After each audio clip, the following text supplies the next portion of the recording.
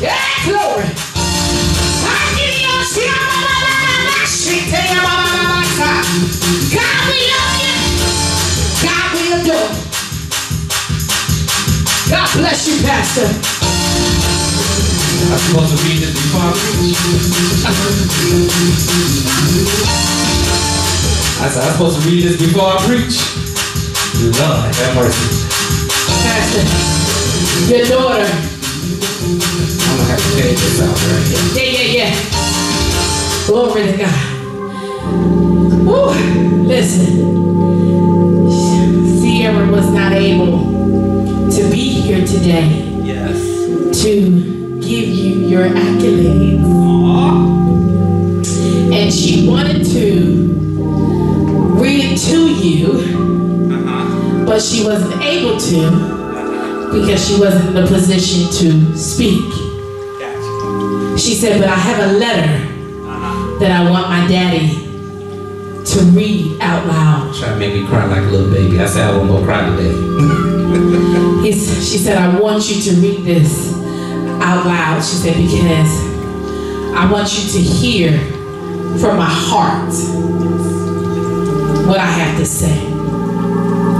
And I'm not going to speak on her behalf.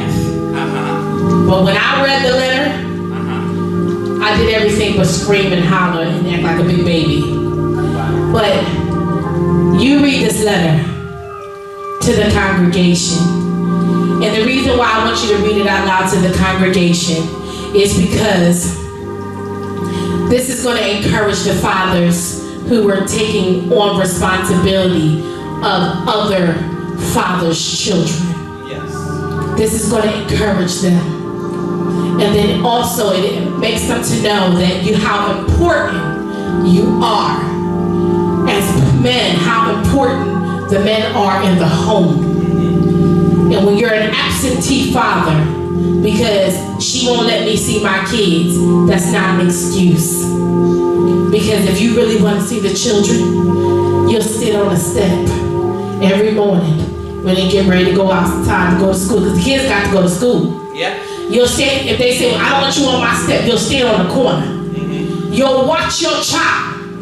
You'll protect, you'll do whatever you have to do. So I just want you to read this letter. Sierra told me she loves you so much. Aww. God bless you. Happy Father's Day. Thank you so much. Yeah. Wow.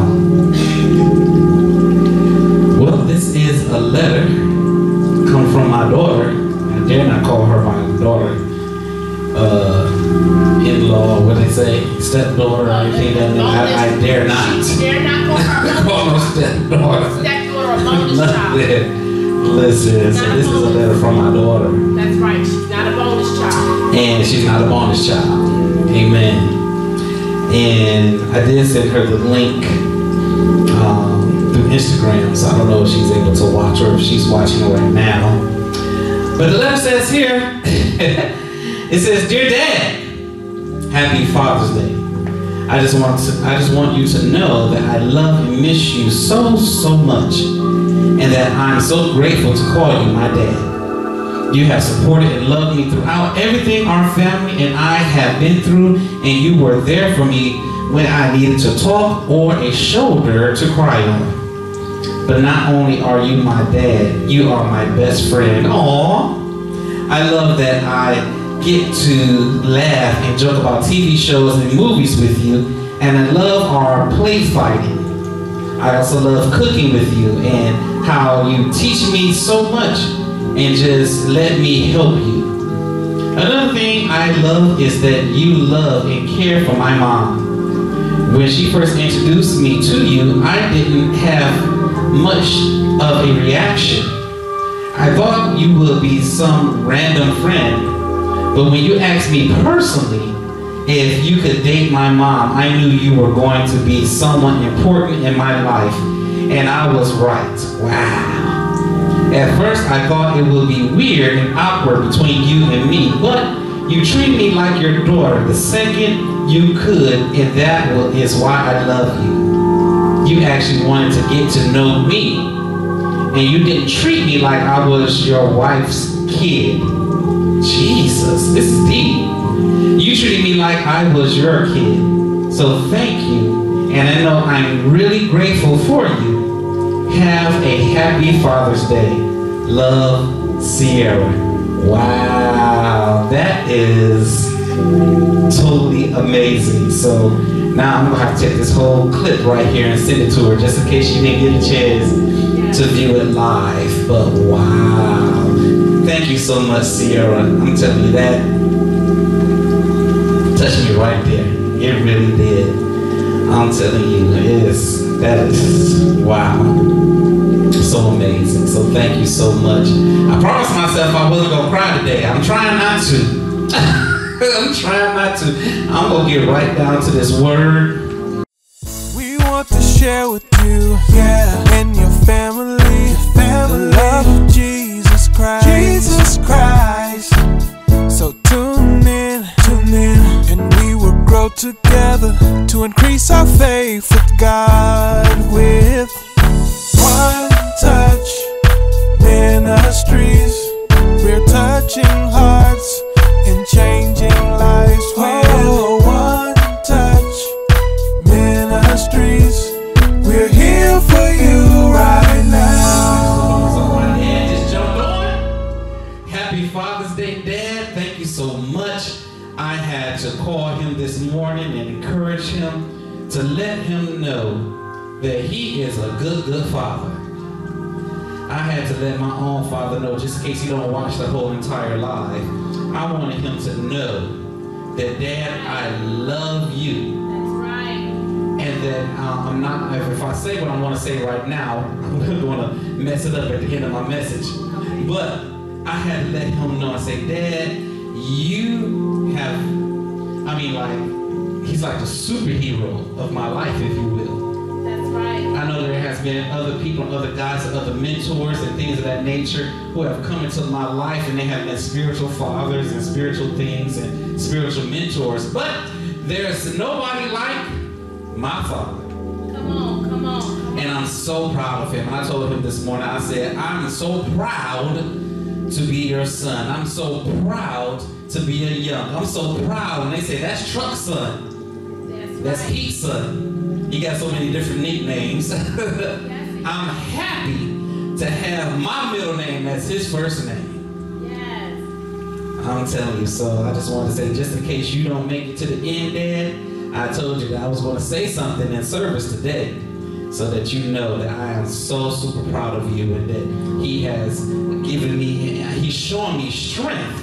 Yes, he is. Even in a time of loss. Yes. And showing me so much. He don't have to say much. That's right. But just a little bit that he shows me, because a lot of people don't know. A lot of things are more caught than taught. You better preach. So yes, I just want to say that really quick. Listen, we continue the message on Built for This. Today's message is entitled, Built for the Battle. It's the sermon series, but today I'm talking about we're built for this. We're built for this. Amen. So Father God, may you be glorified. May we be edified. May the devil be horrified. I need someone to put that in the chat and say, I am built for this. Yes. I'm built for this. Yes. I'm built for this. I'm built for the battle. I'm built for the war. I'm built for this situation right here. And so when I began to think about today's message, I began to think about the slogan, or began to think about the Ford. Their slogan was Built Ford Tough. Built Ford Tough. So, and I looked it up. It said that Built Ford Tough was more than just a slogan. Built Ford Tough is much more than just a slogan. It's 3 simple words that hold so much history and meaning. It represents the decades of hard work, consistent determination to be the best and at the forefront, and ultimately it represents the American spirit. And And so we as believers, as I began to think about that, I began to think about the fact that, we are built for this. We need to understand that as believers, we are built for this. And so I want to change up the slogan just a little bit. Built for this. It's 3 simple words that hold so much history and meaning. It represents the years of sacrifice, holiness, and consistent pursuit to bring God glory from heaven to earth. To be the best soul winners, becoming forerunners, and ultimately ambassadors to the kingdom of God. I'm going to say that one more time, and Minister Henry's going to put that in the chat box. It says, built for this. Because that's what we're built for. We're built for this. It's three simple words that hold so much history and meaning and represents the years of sacrifice, holiness, and constant pursuit to bring God's glory from heaven to earth.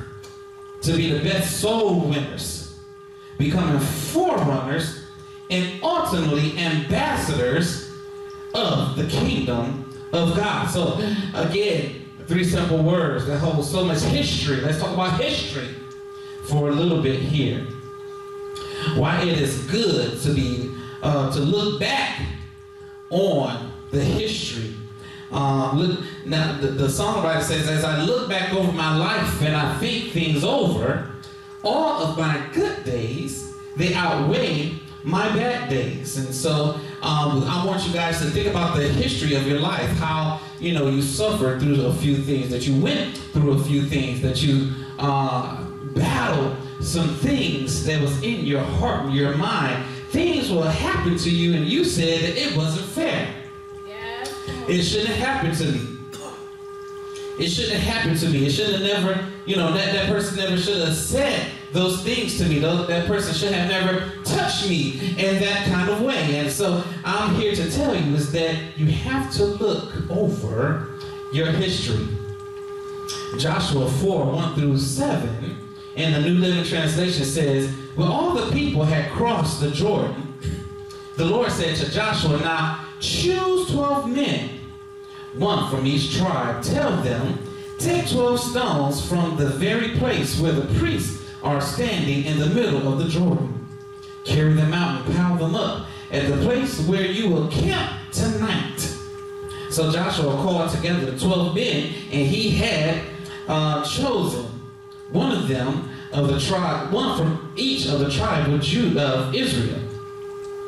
He told them, go into the middle of the Jordan, in front of the ark of the Lord your God. Each of you must pick up one stone and carry it on your shoulders. 12 stones in all, one of each of the 12 tribes of Israel. We will use these stones to build a memorial. In the future, your children will ask you, what do these stones mean? Then you can tell them, they remind us that the Jordan River stopped flowing when the ark of the Lord's covenant went across. These stones will stand as a memorial among the people of Israel forever. And so on today, I want to just point out the fact is that you have to be able to look over your life and determine and see that you have been through some things. Why? Because God entrusts you of it. And so the children of Israel, the story continues with Joshua, and Joshua basically they crossed the Jordan River. The children of Israel crossed the Jordan River on dry ground. And so, but this time when they crossed the Jordan River on dry ground, God told them and instructed Joshua to tell the children of Israel, take one stone. Take one stone. So a lot of people think that these stones was probably something light, something that you could just easily pick up. But the stones that they're talking about was something big and heavy, and they had to physically pick up the stones. And when they physically picked up the stones, they carried it over their backs, and they had to cross the Jordan River. And so on today, I want to let you know that there has been some storms, there has been some things, there has been some circumstances that you have gone through, that you have been through, that you have been carrying. Come on. And so when you picked up that stone, when you picked up those things in your life, and you carry them from one place to another, you have to drag it just a little bit because it's like, oh, it hurts, and it seems like it's not going away, and it seems like, and so you finally get a chance to put it down and allow it to rest in the spot that God told you to leave it at. This is the reason why you have to release certain things over your life, because that right there, you wasn't meant to carry all your life. Ooh, come on, sir. You wasn't meant to carry the stones of rejection all your entire life. You wasn't meant to carry the affliction, the hurt, the pain. You wasn't meant to carry those things all your life. And so God said it's time for you to drop those stones and then begin to walk away from those things that hurt you, from those things that oppressed you, from the things that you seem like you can never get delivered from. God is calling you today to release it now. But he don't want you to forget about it, because he said once you drop those stones, you're going to be able to look back and be able to remember where God has brought you from. Yes. See, you was able to cross over on dry ground. You was able to cross over when Moses and when Joshua, when they parted the Red Sea, the children of Israel crossed over on dry ground. It wasn't wet. The Bible said it was dry ground. They crossed over on dry ground. So not only did God lift up the Jordan River, but he allowed to dry the spot from where they were walking on. And when he got to the other side, he said, put those stones down so you can look back and see where you have come from. And so they took these stones and they began to build them up, after brick, after brick, after brick. Large stones. And it said that they're going to be able to look back, and their children are going to say, what do those stones mean? What do those stones represent? And it's going to represent the deliverance that I came out of, the healing that I came out of, how our people have been set free from Pharaoh. We've been set free from Egypt. And so on today, I'm here to tell you that it's time for you to drop that heaviness, drop those burdens, drop that depression, drop those things that hurt you, drop those things that meant you no good. God don't want you carrying those things that meant you no good. That's it. So now you can go back and you can go look back over your life and think things over and say, all of my good days outweigh my bad days, and I won't complain. These stones serve as a memory. Yes. A memory of what God has done for you. Some people are left with battle scars. Come on. Some scars are physical. Yes. Some scars are emotional. Those battle scars, some of those scars will never heal. Yes. They'll never go away. They're going to be there to show you what you have come out of. Some of those scars, when a person get cut in a certain area for surgery and things of that nature, they go back and say, well, let me see your scar. That's right. Let me see your scar. How it's healing. Yeah. Some of those things, you'll never totally heal from, but you don't have to live in that place. Know that God, that's a memorial to show you that God has taken care of you, that God has delivered you, that God is going to bring you out. You have to live with the fact that you have faced that thing. You faced it. You are built for this. And let me encourage you on today that these scars simply means that you're stronger than whatever tried to hurt you. Those scars represent every single thing that tried to come against you, tried to afflict you, tried to mold you to be something or somebody that you wasn't supposed to be. Let me encourage you today that those scars, whether they're physical, whether they're mentally, that simply means that you're stronger. And not only are you stronger than the thing that came to hurt you, but also that you're a survivor. You got to realize that you are a survivor. You're a survivor. You survived the trauma. You survived the trauma. You survived the divorce.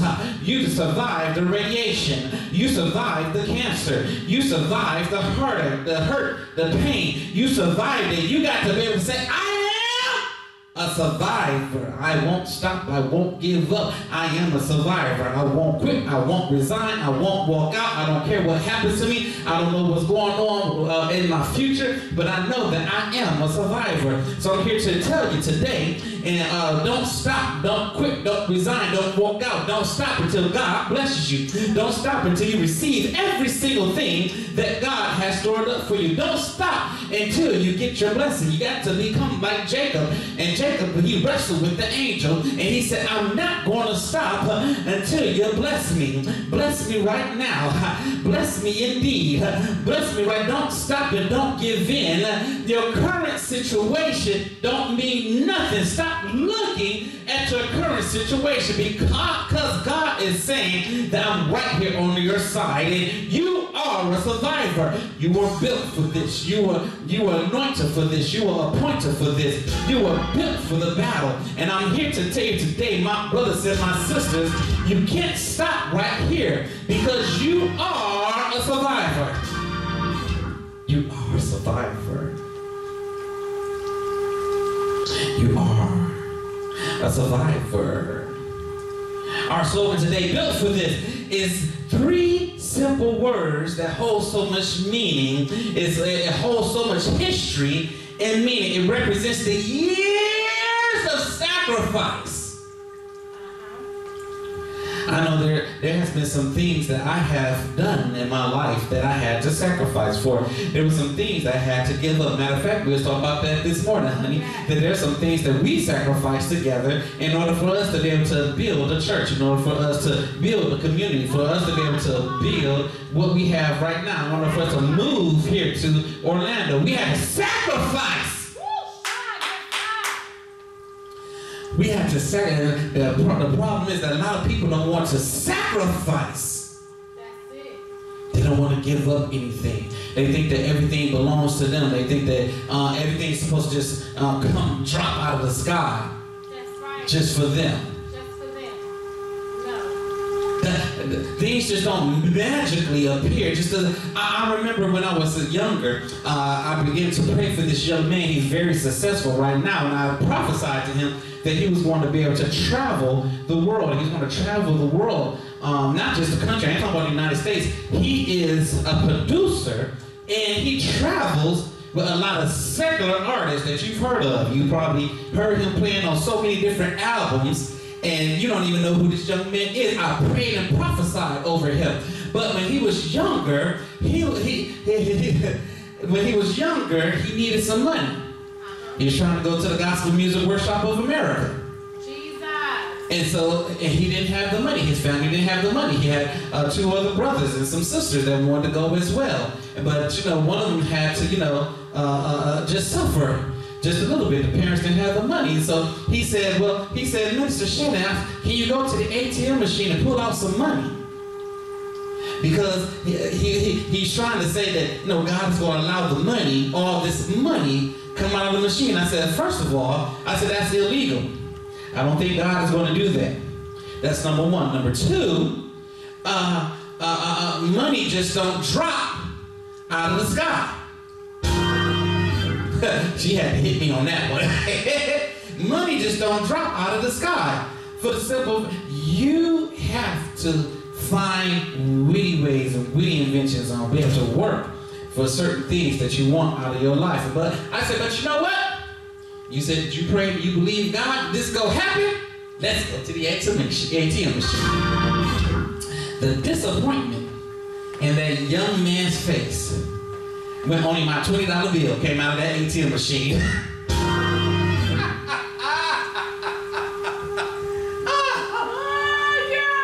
See, this is the reason why that you need spiritual parents, spiritual people to let you know, nah, bro, that ain't right. That ain't real. That is not what God is saying. That's it. You have to have people in your life to be able to hold you accountable, to know that, nah, that ain't right. So,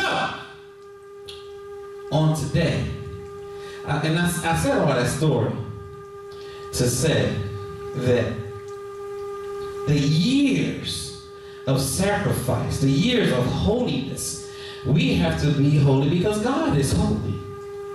The years of sacrifice, the years of holy, and we consistently pursuing to bring God's glory from heaven to earth. This is the reason why that we live sanctified lives. This is the reason why we live holy. This is the reason why we sacrifice years, because we're trying to get the glory of God from heaven to earth.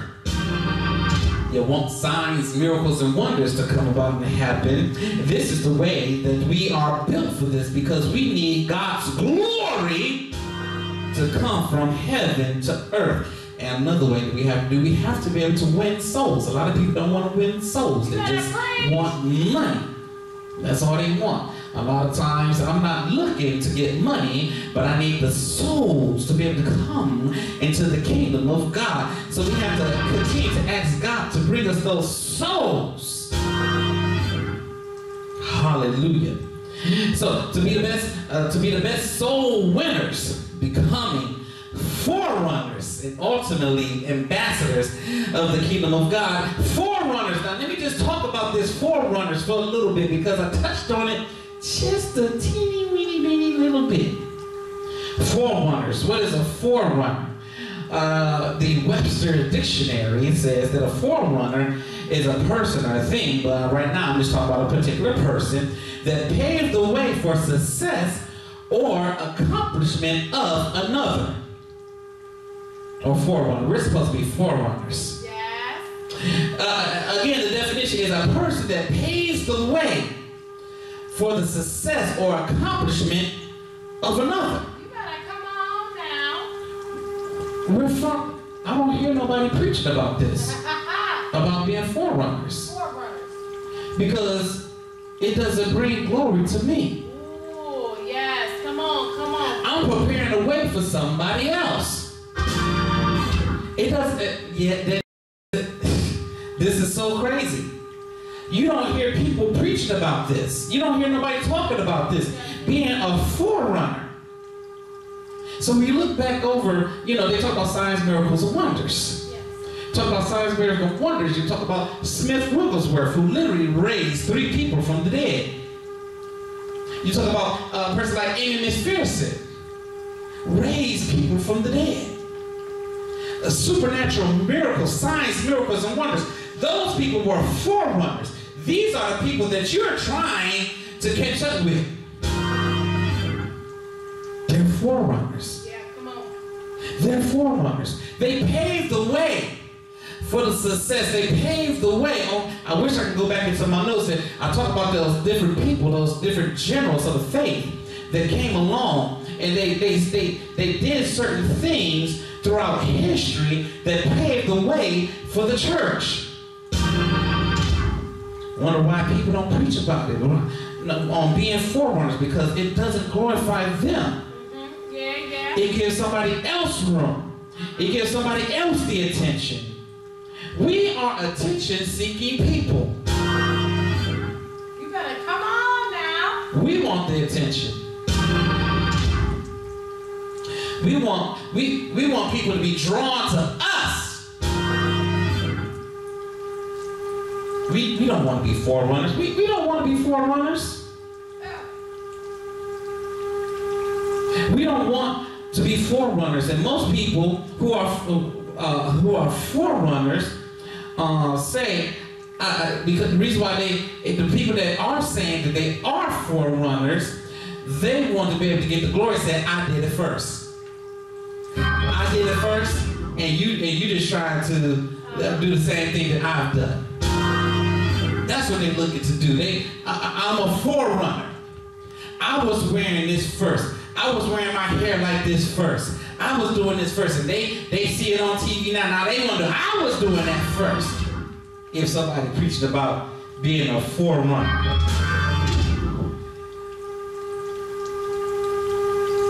God is calling us to be forerunners, people.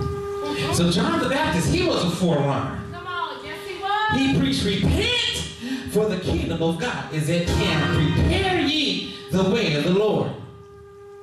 John preached that message over and over and over and over again, to the point that people started to hear about John. They was going to John. They was going to John to repent, be baptized. They heard John preaching and teaching. And then John saw Jesus. He showed up on the scene on the hill, and the forerunner turned around and looked and said, behold, the Lamb that was slain before the world.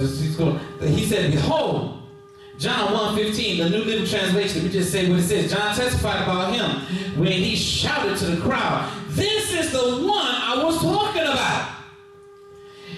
When I said someone is coming after me that is far greater than I am, for he exists long before me. We got to be forerunners. We got to be that person to be able to say, hey, listen, there's somebody that has been anointed and appointed before me, but now that I was on the scene first, I got to step to the side and allow that person to be able to take over, because he's the one that we've been waiting for. I'm here to tell you, my brothers and sisters, that we are the forerunners. We have to be able to say that Christ is coming and Christ is King, and that it's not about us, but it's all about him. So you need to be able to let go of your pride and say, I am not the one, but there is somebody that's coming after me that is the one, and he's coming back and he's riding on. I'm trying to preach.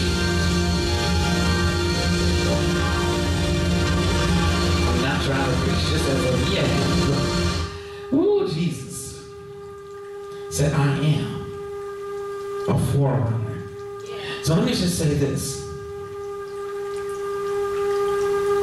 We as men, so let me go ahead and talk to the men now. This is where I get my little spot right here. Talk just a little bit. Happy Father's Day, fathers. We God bless you. But we as men, we have to become forerunners for this generation. We have to be able to set things up for our future generation. We have to be able to say, hey, listen, I'm here as a spiritual father, a spiritual representative in the kingdom. The Bible says this in 1 Corinthians 4:15. The King James Version says, for though ye have thousands of instructors in Christ, yet we don't have many fathers. Yes, come on. We don't have too many spiritual fathers. We don't have too many natural fathers, let alone spiritual fathers. And so I've come to discover, for those of you who don't know, that I was a foster father and adoptive father for over 5 years. And I come to find out that it's hard for us men out here. It's hard to be able to be a good representative of the male species, if you will. It's a little rough, it's a little difficult, because especially being a black male, growing up and really trying to do the right thing. It's so much stuff out there that influences us, that attracts us, that can, allow us to turn to a whole nother different life that we shouldn't even go on being. There's drugs, and there's alcohol, and there's pornography, and all kind of addictions. Like my wife said earlier today, is that us as men, what do? We bring identity to a generation. We bring identity to people. We bring identity I feel that I am very confident in the person I am because, yes, I had my father in my home. I'm not saying that he did everything perfect, but he was still in my home. He was there to correct me. That's right. When I needed to be corrected. He was there to encourage me when I needed encouragement. And you know what else that I come to discover? My father, even though I had other spiritual people in my life, I had other spiritual leaders. You know, we talk about Pastor Gates. People know that Pastor Gates was just as much as a father figure as my real father was. But my father wasn't intimidated. No, he was not. Come on. He was not intimidated and knew that I spent time with Pastor Gates. He wasn't intimidated. That's it. You know what else? So I do this lesson. I'm getting a little ahead of myself, but it's all right since I'm going this direction. How I learned something. I went to what is called an encounter, and one of the things that they taught about in the encounter is this: is that how you view your earthly father is how you view your heavenly father. Come on, that's powerful. And so I began to think about, wow, my earthly father.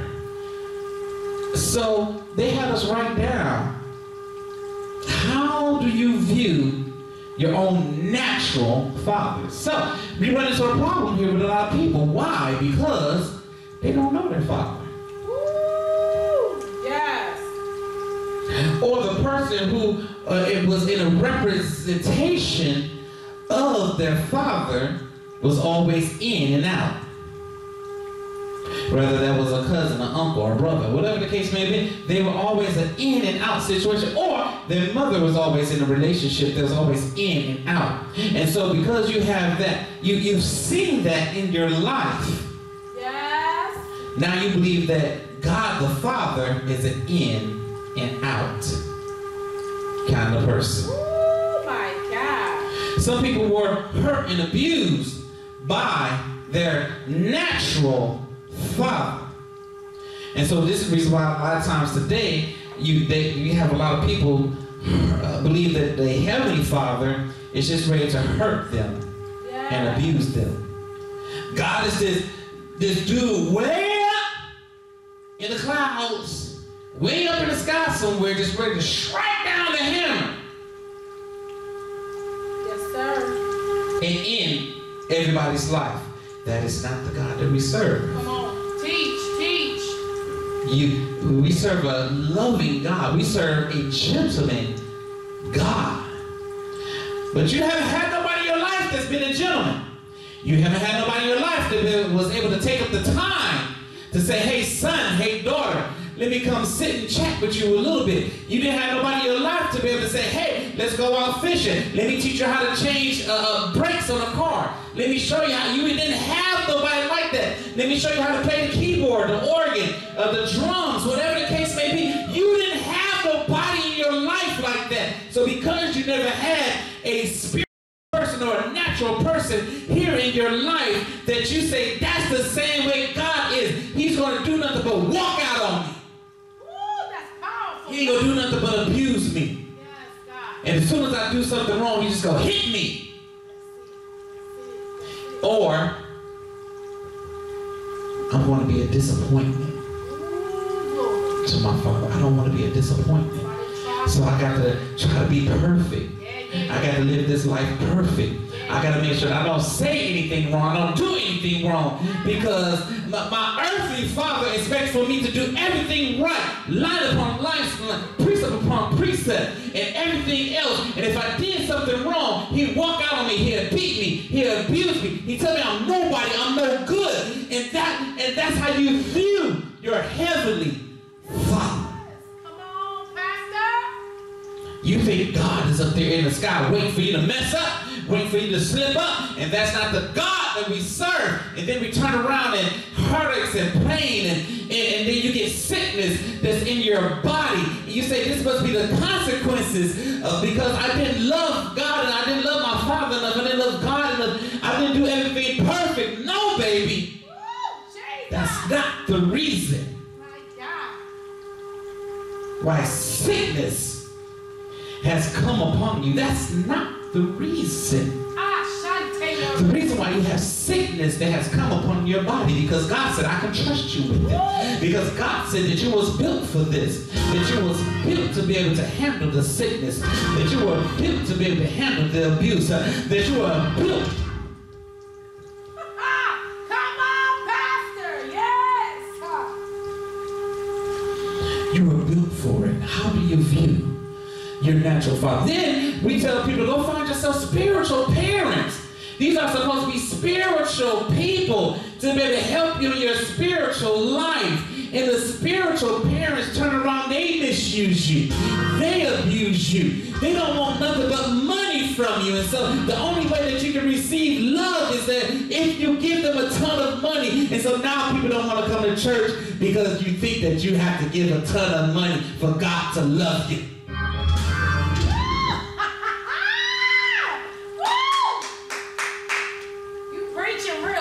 It's a mess. It's a mess. It's a mess. Or you got the spiritual parents that think that you're actually their child. Come on! That you're actually their child.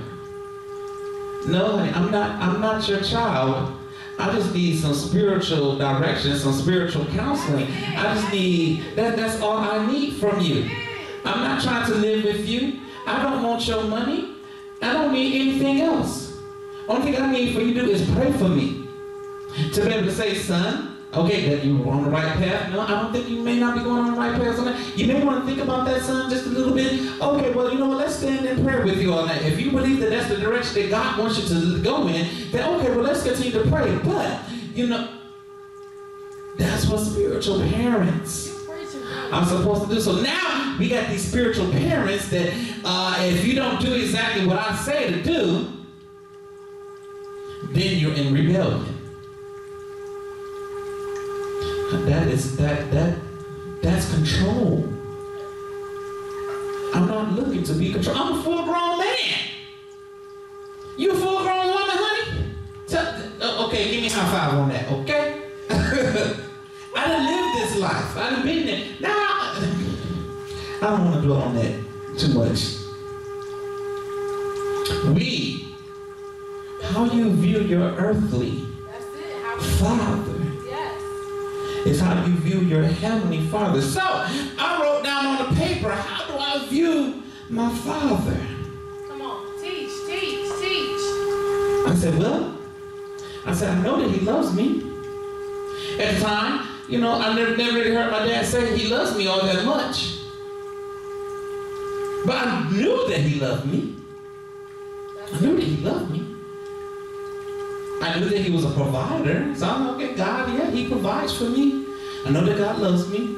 I know that God is a provider. He's provided for me. Anytime I ask him for something, if it's within my Father's power to do it, he'll do it.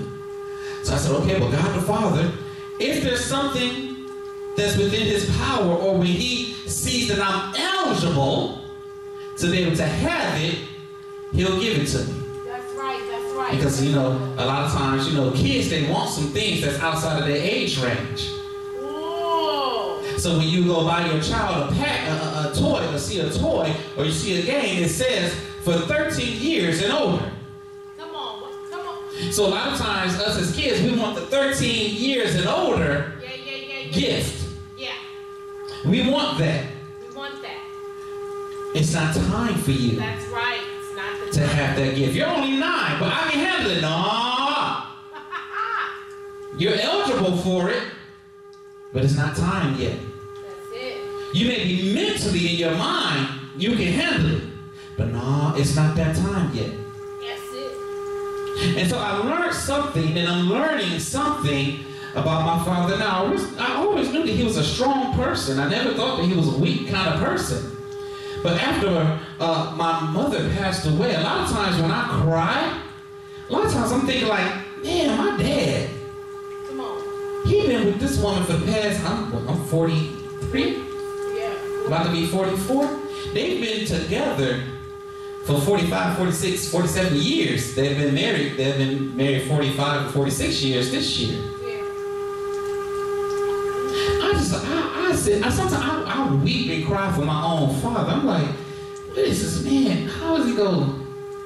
Man, that's rough. I mean, because they were best friends. They've been together for years. And so I pick up the phone, I call my dad, and he has the joy of the Lord. Yes, he does. That, you know, and like he said, hey, listen, I have my days, but he said, I believe Shirley don't want me to be in no sad and depressed state, so I'm going to keep moving on. And I thank God for my brother and his girlfriend. That's right. I'm praying, prophesied they gonna get married. They good for each other. They meant for each other. Yes, yes. We have to be role models to those people. We're not supposed to be perfect, because nobody's perfect except Jesus. Come on. That's the only person that's perfect. But we're supposed to be the best spiritual fathers, the best spiritual beings. People should look up to us as men like, wow, that's an example. That's it. Study shows this: a positive male role model for their children and for children help to promote, help to reinforce good behaviors. Wow. Wonder why your kids so bad you ain't got to see what male figure they looking up to. As a result, children with more involved fathers, so I'll say father figures in their home, tend to have fewer behavior problems and impulse control problems, longer attention spans, and a higher level of sociability. They have increased intelligence. They have a boost of confidence. They have someone to look up to. Children have, honestly, I'm saying children, but honestly, we got to have, adults need to have people to look up to. You're not idolizing them, but there's somebody who you look up to. That's the reason why a lot of us, we look for spiritual parents or spiritual brothers and sisters and things of that nature, because why? There's someone who we look up to. These children also intend to be more compassionate. And yeah, the reason why your child ain't compassionate, because they ain't got no good father figure in their life. Generous, with an increased awareness of the needs and rights of others. A good male role model, spiritual father, things of that nature, provide a different perspective. Children are naturally full of questions. And a mother and a father's approach to those questions, they approach those questions differently. So active parents with different approaches in parenting can be a great way to expose children to a broader range of thinking and problem solving. Yes. The reason why you got to have both parents in their life, and I understand, listen, sometimes both parents can't be in their life, but again, like I said, I'm just expressing here, yes, a good male role model, good male father figure. Active fathers have a unique opportunity to share their perspective on life and teach their children valuable life skills. I know that my father taught me some. That's right. Don't allow men to feel, now this is just my own little side point right here. This ain't just what the study says. This is what I'm saying. Don't allow men to feel like they're less important or a secondary parent. Woo, come on, come on. And here, lastly here, my last little point here about fathers is that feel the love. They feel the love. That's it. Now this is the most obvious thing to say, but that doesn't make it any less important. Having an active father or father's figure, a spiritual father or a role model, something like that, makes the child or make you feel loved. Having a dad is a steady source of love and encouragement, help ensures that the child grows up happy and healthy with a high self-image or self-esteem. Being an active father is one of the most important things you can do in your life. Yes. My father was a forerunner. He was a forerunner because he didn't allow his former life, he didn't allow the former things that affected him affect his relationship with his children. Yes, come on. So on today, I'm here to encourage you on today that you have to be able to love your children, love your wife, love everything that you have going on in your life, because you were built for this. You were built for the battle. You were built to be a father. Yeah. You were built because ultimately you want to become an ambassador of the kingdom of God.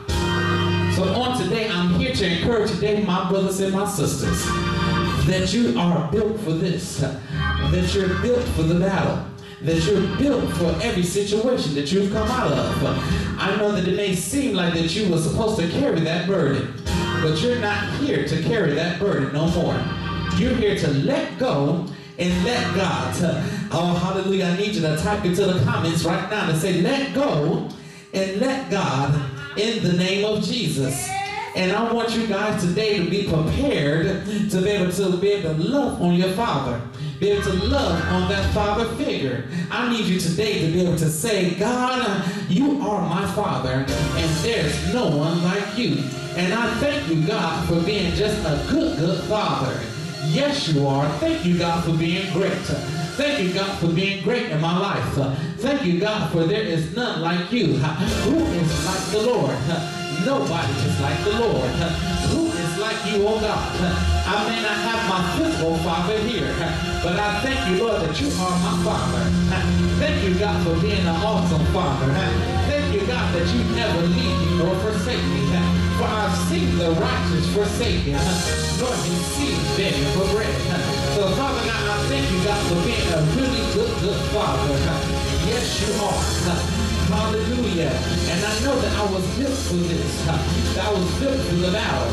That I was built for the war. And I thank you, God, for building me up and not tearing me down. Thank you, God, for doing great and mighty things for me, God. And Father God, I'm here to say that I'm not going to let you go until you bless me. Bless me right now, God. Bless me indeed. Can you take me down to see?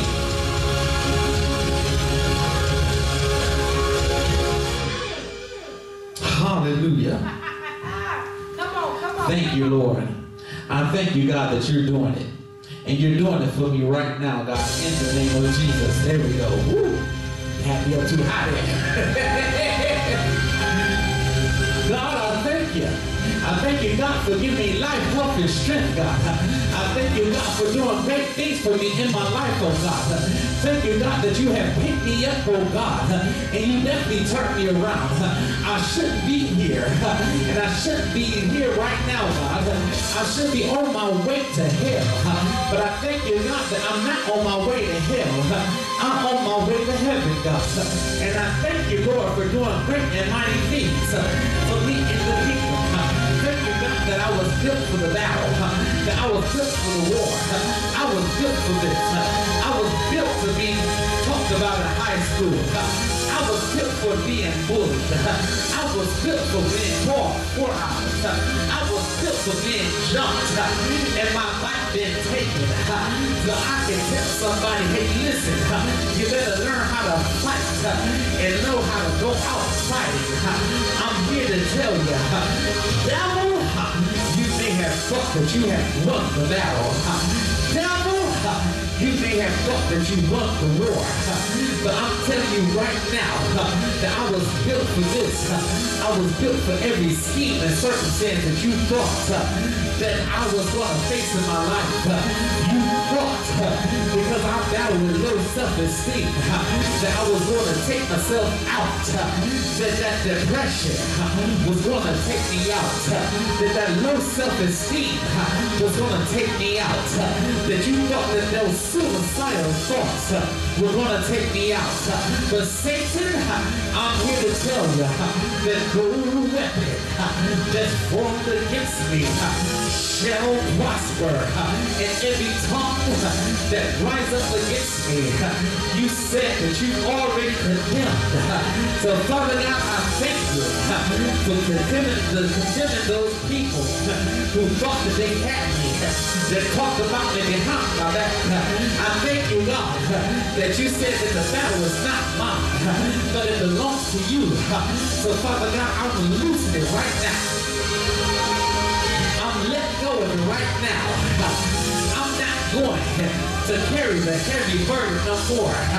I'm not going to carry the heavy stone no more. This battle don't belong to me. This battle belongs to you. I'm not carrying the hurt no more. I'm letting it go. I'm not carrying the pain no more. I'm not letting it go. I'm letting it go right now in the name of Jesus. I thank you, Lord. Oh, hallelujah. From that surgery, God, I'm letting it go. Why I had to go through it. I had to go through it because I was built for this. I was built for the battle. I was built for the war. And right now, because I'm encouraged today, because I'm built for this, and knowing that I am built for this, I can climb over a troop and leap over a wall. David said, yet though I walk through the valley of the shadow of death, I will fear no evil, because God, you are with me. Thou rod in thy staff, it comforts me. So Father God, anytime I feel like that I've been left alone, I'm going to pick up my word and I'm going to read my word and say, God, your rod and your staff, it comforts me. Even though the wicked and the enemies and my foes came upon me to eat of my flesh, they stumbled and fell. Though a host shall encamp against me, my heart shall not fear. Though war rise against me, in your word shall I be confident. One thing I desire of the Lord, and that's what I seek after, that I will dwell in the house of the Lord forever. I need you to say, I was built for this. I was built for this. Now I got the confidence. I was built for this. I can no longer live in shame. I can no longer live in doubt. I can no longer live as the person that I was before. Hallelujah. And glory to God. David said, my foot almost slipped, but I thank you, God, that you was there to catch me. Thank you, God, that you was there to enable me, God, to be able to fight my enemies, fight this depression, fight this loneliness. Thank you, God. I'll have the ability to be able to fight, God. Fight, fight, fight. I have the ability to fight. Fight, fight, fight. I have the ability to fight. Hallelujah. The kingdom of heaven suffered violence, but the violent take it by force. I'm here to encourage you today, my brothers. I'm here to encourage you today, fathers. Take your love back. Take your joy back. Take your mind back. Take it back by force. Hallelujah. Do you want your love back? Do you want your peace back? Do you want your love? Take me up, honey. Hallelujah. Do you want it? Yes, I want it. I want it all back. Every situation, every circumstance, I want it all back. Yes, I do. I gotta have it. I'm not gonna let go until God bless me. I want it, God. I gotta have it. I need it, God. Bless me, God. Bless me right now. Give me my love back. Give me my joy back. Give me my peace that surpasses all understanding. Thank you, Lord. Thank you, God. Thank you, Lord, for all that you've done for me. Hallelujah. Thank you, God. I was built for it, built for it, built for it. I was built for this.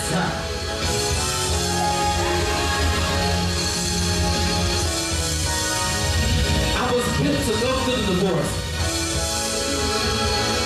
I was built to go through the trial. I was built to fail the grades. I was built for it. How come I had to go through it? Because God built me for it. He constructed me. He put me on the potter's wheel. He kept spinning me around and around and around. But I'm here to tell you that I was built for it. He shaped me. He molded me. He made me into the person that I am. And then after he thought that I thought he was finished with me, he crushed me again. He said, now I got to build you in a whole different way. That previous model ain't gonna work. That previous model that I built before doesn't work. You can't even operate an iPhone 3 no more because the previous model ain't gonna work. You can't even operate with an iPhone 4 because that previous model don't work. You can't even have an iPhone 5 or 6 anymore because that model probably works, but it's probably just a little bit slow. You can't travel and go on the internet, do all this other kind of things. I don't care how many times you update the iOS. God has said that previous model, it don't work no more, baby. So I gotta crush you. Take me up one more time. Hallelujah. That previous model, it doesn't work anymore. It doesn't work anymore. It doesn't work no more. I got to get you out of that previous model. I got to get you out of that previous mindset. I got to get you out of that previous way of thinking. I got to get you out of that previous way of... I need a new model and a new design. So I had to crush you and say, let me shape you all over again. Let me mold you all over again. Let me, hallelujah, for those who are new in Christ Jesus, you are a new creation. Old things are passed away, and behold, all things become new. Type in the comments and say, I am new, I am new, I am new. All over this building say, I am new, I am new, I am new. I am a new creation. I am new in Jesus Christ. I was built for the battle. I was built for the war. I was built to last. I was built all the way from my legs, all the way to my hips. God designed me all the way from my hips, all the way through my chest, up to my arms and my fingers. I was created in the image of God. So when I look at myself in the mirror, I can say, baby, I'm beautiful. Honey, I'm handsome. Hallelujah. You can try to attack me, Satan, but you're looking at the old model.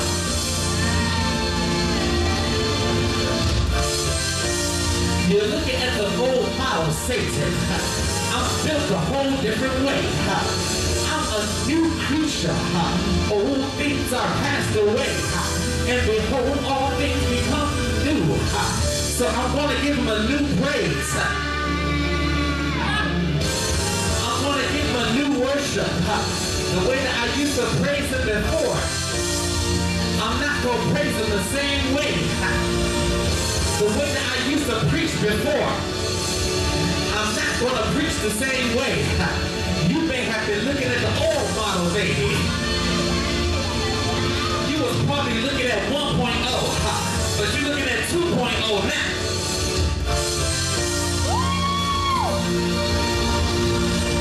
I'm built for it. I'm built for it. I'm built for it. God had to take some old parts out of me and put some new parts in me. I'm built for this now. Sticks and stones, they break my bones, but words.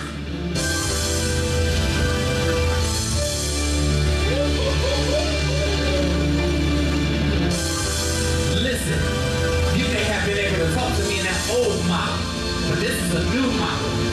Sticks and stones, they break my bones, but words will never hurt me. You can talk about me. You can drag my name through the mud. You can say that Shannon's nobody. You can say Shannon is a quitter. You can say Shannon's doing too much. You can say whatever you want to say, but sticks and stones may break my bones, but your words ain't gonna hurt me. I'm gonna continue on because I'm down. I'm built for this. I'm stronger. I'm wiser.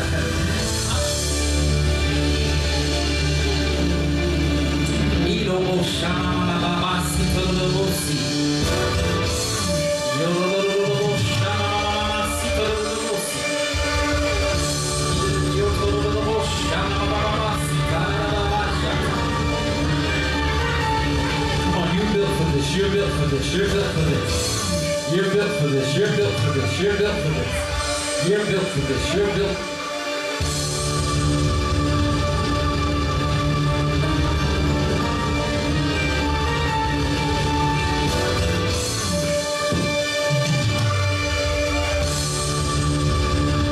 I want you to think about the years of sacrifice. The years of sacrifice. The holiness that went forward. The pursuit of God.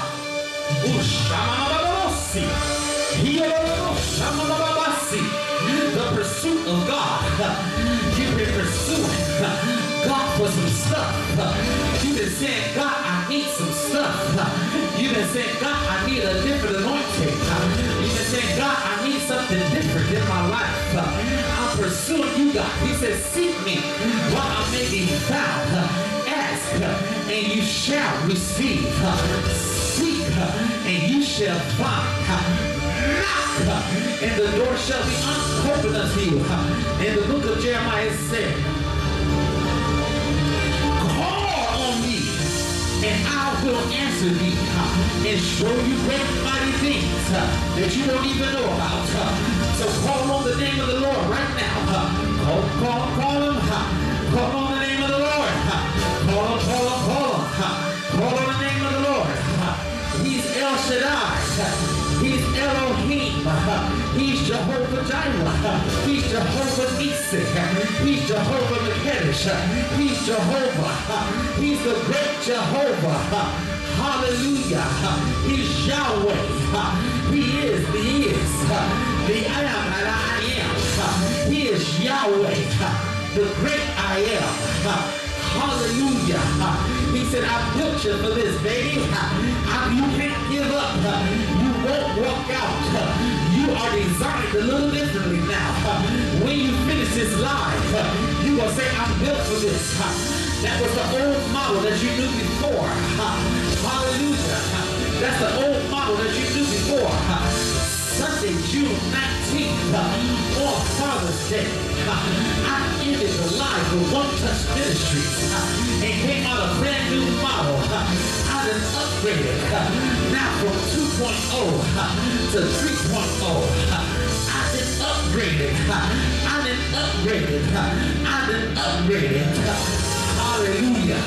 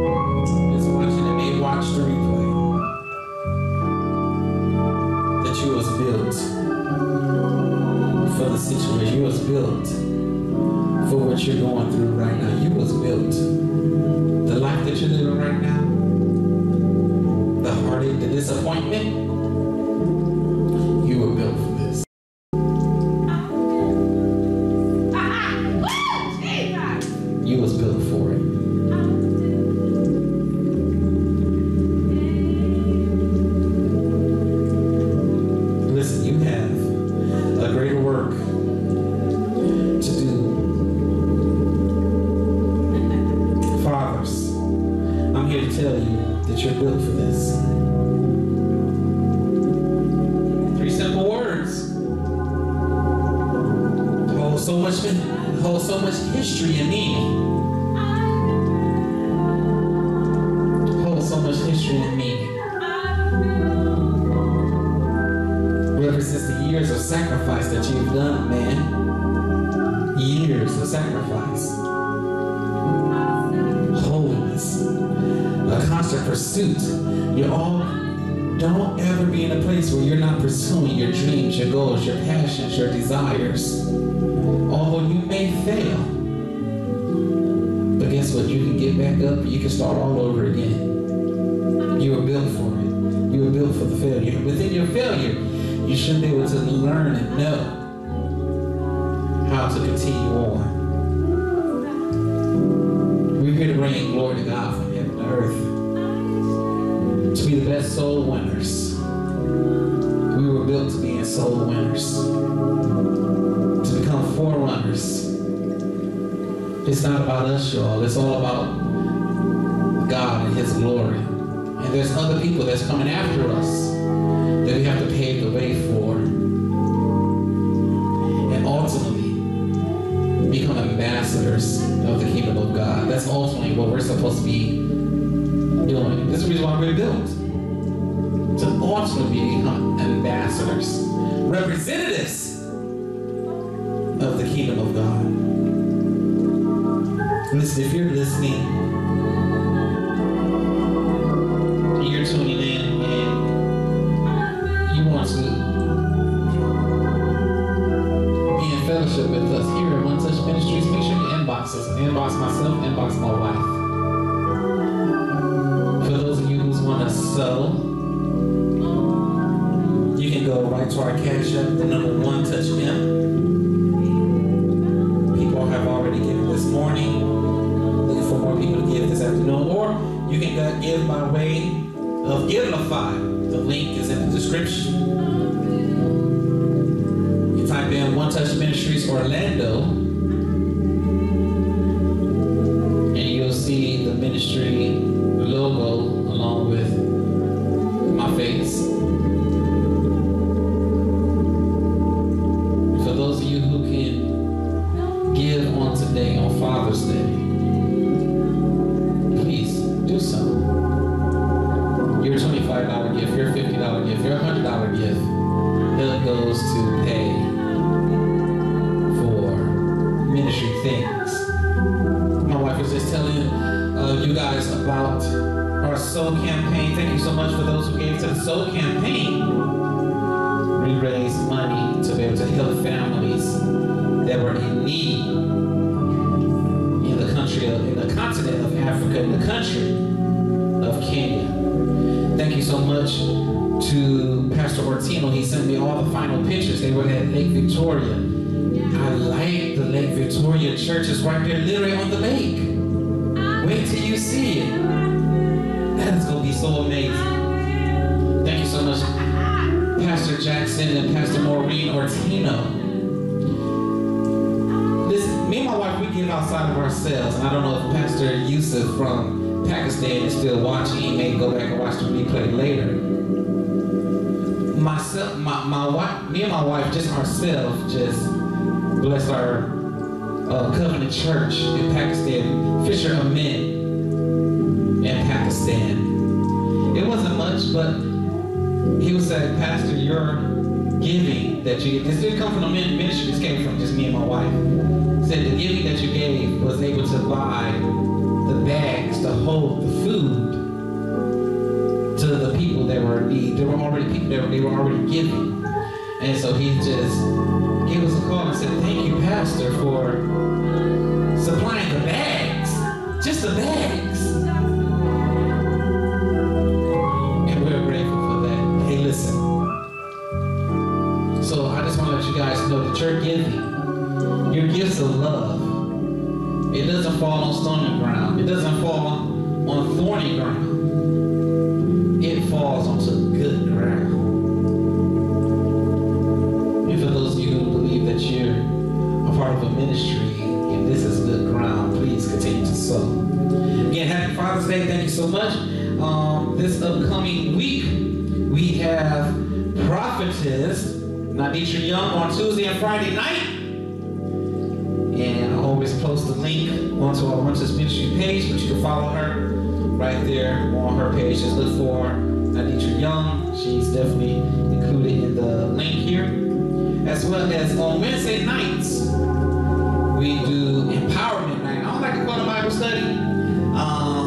I mean, although it is Bible study, but it's Empowerment Night because we are empowering people through the Word of God. So that is right now on every Wednesday night at 10 o'clock p.m. And some of you may or may not know I did start a new job. So we're going to continue Wednesday nights through July. And then come August, we'll take a summer break. And then when we take the summer break, we will start back in September after Labor Day on Monday nights, because Monday nights is going to be my night off. We'll do a little earlier, probably about 7 o'clock or so, for those who want to join. So, praise God. For those of you who are celebrating Juneteenth on today, or maybe tomorrow, let's go out and have fun. Make sure you guys be safe out there. Me and my wife, we need to go pray at the mall because one of the things that my wife said is that the enemy, when he comes to attack, he tries to attack in places where people are gathered. And so then just be prayerful and watchful while you're gathering, so that no hurt, harm, or danger. So Father God, I pray, Lord, for those people who are going to be celebrating this upcoming few holidays for Juneteenth as well as Independence Day. That Father God, that you will bless them, and that Father God, allow them to be able to have fun, as well as keep them covered and protected in the name of Jesus. We thank you, Lord, for the word that has come forth on today, God. Father God, I pray, Lord, that something that was said or done have blessed your people, God. Father God, continue to bless our partners and friends of One Touch Ministries. Bless the fathers and keep them covered throughout this day, throughout this week, this month, this year. Jesus Christ's mighty name. When you feel like they're battling or going through in their mind, allow them to be able to hear this prophetic voice. It says you were built for this. Jesus Christ's mighty name. Amen. Hallelujah. We praise God for the word. We praise God for the word. As I was sitting there, Pastor, you were speaking about being built for the battle. And all I could hear was, I'm built for the battle. Yes. Hallelujah. That's all I could hear was, I'm built for the battle. Yeah. No more fear. No more doubt. Because I'm built for the battle. Glory to God. I'm built for the battle. No more fear and no more doubt. Because I'm built for the battle. I'm built for the battle, Lord. You can put the weight on me, Jesus. Because I'm built for the battle. You can put the weight on me, Jesus. You can put the weight on me, Jesus. Because I'm built for the battle. My God. You can put the weight on me, Jesus. Yes. I'm built for the battle. I don't know about you, but I'm built for the battle. You can put the weight on me, Jesus. Wow.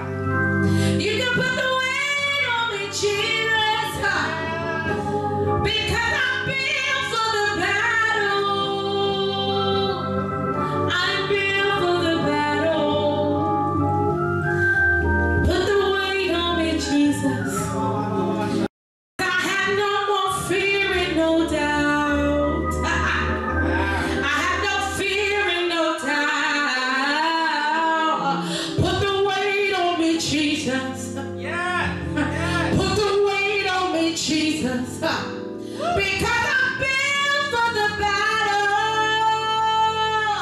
Put the weight on me, Jesus. I don't know about you. I want you to put the weight on me, Jesus. Because I'm built for the battle. I'm built for the battle. I said I'm built for the battle. Put the weight on me, Jesus. I have no more fear and no more doubt. Put the weight on me, Jesus. I'm built for the battle. I'm built for this battle. Put the weight on me, Jesus. Put the weight on me, Jesus. Woo, glory to God. Sometimes you just gotta say, put the weight on me, Jesus. Because I'm built for the battle. Yes. I can take it. Woo. My God, because I'm all brand new. I'm all brand new. I'm all brand new. Put the weight on me, Jesus. Yes. Put the weight on me, Jesus. Because I'm all brand new. I'm built for the battle.